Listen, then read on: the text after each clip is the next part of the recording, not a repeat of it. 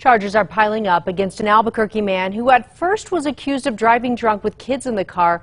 Now he's charged with raping one of those children. Jeremy Guthrie kept quiet as officers walked him into APD headquarters this afternoon.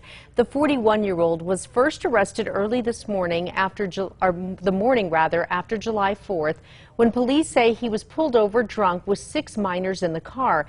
And they say it turned out he had given them alcohol too. That's when police heard from a family member of one of the kids about an ongoing sexual relationship between Guthrie and the 13-year-old girl. Family told police it had been going on for months, and the girl even had a miscarriage when she was just 12 years old. Investigators say Guthrie also sent lewd text messages to the girl's twin sister. It's not clear how Guthrie knows the girls. APD believes there may be other victims, and they encourage anyone who knows anything to come forward.